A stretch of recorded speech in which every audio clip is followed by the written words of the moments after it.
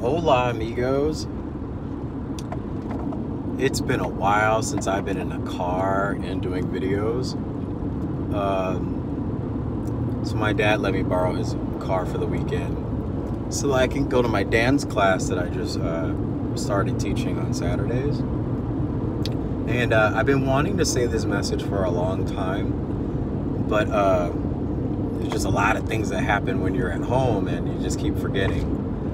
But the one thing I wanted to share about politics is you have to look at the symbolisms, you have to look at the codes, you have to ask why. So, excuse me for being sweaty. You have to ask why. Why do the Democrats have a donkey? And I said this before in a video. I said that I believe that there are ties to Palestine when you have the donkey representation for the Democrats. Why? You look at the donkey and you just wonder, like, did they just randomly picked it, or, you know? So Joe Biden said that, quote unquote, were I a Jew, I'd be a Zionist. And clearly he's telling everybody who he works for, what entity he's working for. And Zionism is actually just not, it's not something you want to meddle with, you know. And that's ties to Palestine alone. But the donkey, a lot of folks in Palestine sold donkeys because that was kind of a territory where they're native ground, basically, where you can, you know, catch a wild donkey and sell it to make money. Plain and simple. So the elephant Republicans, you want to think East Indies, you know, the culture of India, or, you know, what is that one?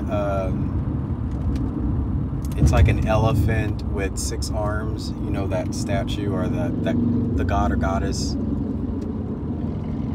that utilizes the elephant. But anyway, I was starting to look at it like that, where I'm like, there's a bigger thing than what meets the eye. You know, it's not just about Trump's personality and, you know, Biden is more calm, so we need to vote Trump out. That's not my perception. I think there has been a lot of manipulation going on to make people think that Trump's an evil person because, you know, Zionism wants to take over America. They started something.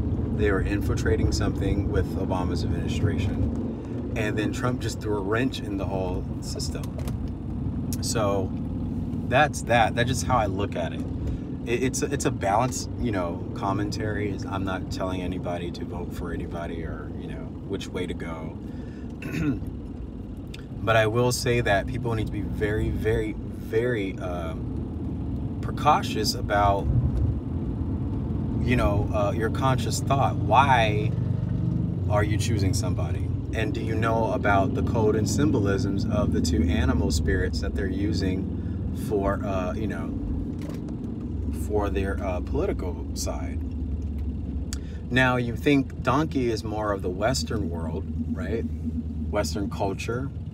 And a lot of people keep complaining about Western culture. And they say, like, oh, you know, it's so sexualized, and, you know, Western culture was like the old Babylon, basically. And so we want to be a republic because every other country pretty much has a dictator, and everyone gets, what, health care. There's like relief benefit grants that go to families. Education's free. So America's like the only place where, you know, I kind of feel like this whole pandemic is just basically a stage or a plan to see how socialism works. So you have a virus that's legitimate, excuse me, and then you have the plandemic, which is a rehearsal. And the rehearsal is, it's really stupid, in my opinion. It's just, you can't keep people in this position forever. It just, we're not going to make it the next 10 years if this were a killer virus and you keep everyone separated from each other. It's just, and even if, let's say the virus is still active and we go back to normal, it's still a double-edged sword. So, I don't know. But anyway, I just wanted to say that to you guys, and I wish you a good rest of your day, and I'll see you guys in the next video. Bye.